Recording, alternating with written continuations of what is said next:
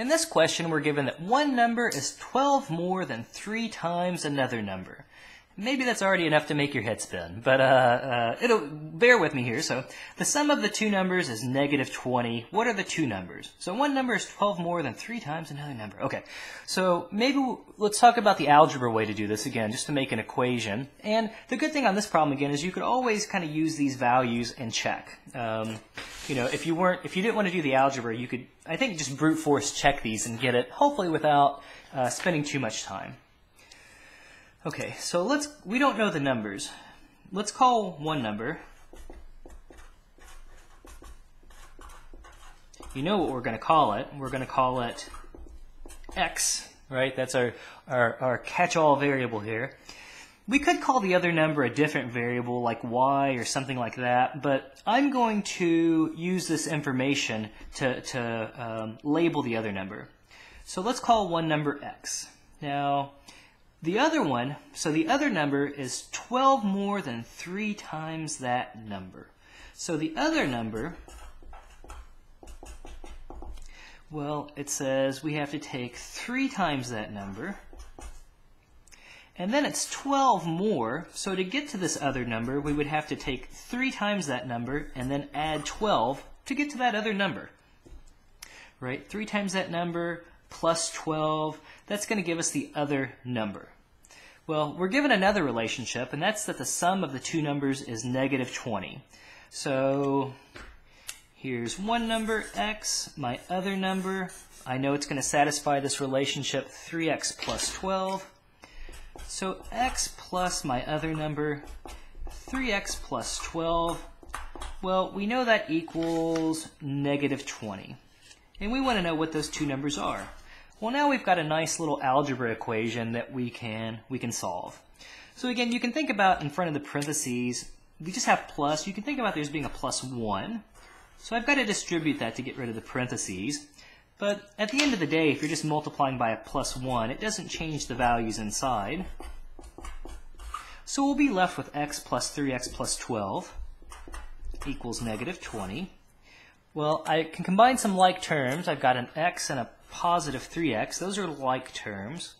So 1x plus 3x, that's going to give me 4x. I still have my positive 12. That equals negative 20. And now, again, I want to solve for x, so this is a linear equation. I'm going to, at my next step, subtract 12 from both sides. So then I've got 4x on the left side, positive 12 and negative 12 is 0. Negative 20 minus 12, that's going to give me negative 32. Again, if any of this arithmetic bothers you, you're allowed to use your calculator, so feel free. I've got 4 multiplied by some number equals negative 32. Well, since I'm multiplying by 4, I'm going to divide both sides by 4 to get rid of that 4 on the left side. I'll be left with x equals negative 32 divided by 4. Hey, that gives me negative 8. And already I think there was only one answer choice that involved the number negative 8. So already on the test again, I would know this is answer choice D. Boom, I would go on to the next one. You can always, again, let's be thorough just to make sure. Suppose it was one of those just free response questions and we had to figure out the other number. So we know that one of the numbers, again, is negative 8. The other number, we said, is 3 multiplied by that number plus 12. Well, now we can get that one, because we've got 3 multiplied by x, which we know is negative 8, plus 12. 3 multiplied by negative 8, that's negative 24, plus 12, and that's going to give us our value of negative 12. So negative 8 and negative 12 are the, again, just to be thorough, that's our solution. Again, you could sort of brute force check this one. You know, it says one number is 12 more than 3 times the other. Well, for part A, if you take 3 times the smaller one and add 12, you're not going to get positive 12. Part B, if you take 3 times the smaller number and add 12, you're not going to get the other one. The same argument can be made for, okay, actually I take that one back. Part C does satisfy that.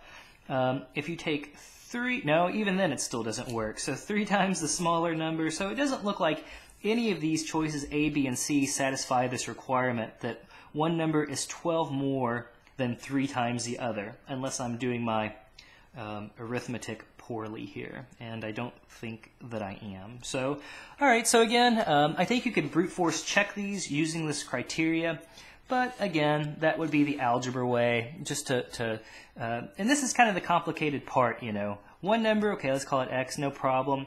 Coming up with a second statement, I think that's, you know, that's the more tricky part of the problem, is coming up with that part.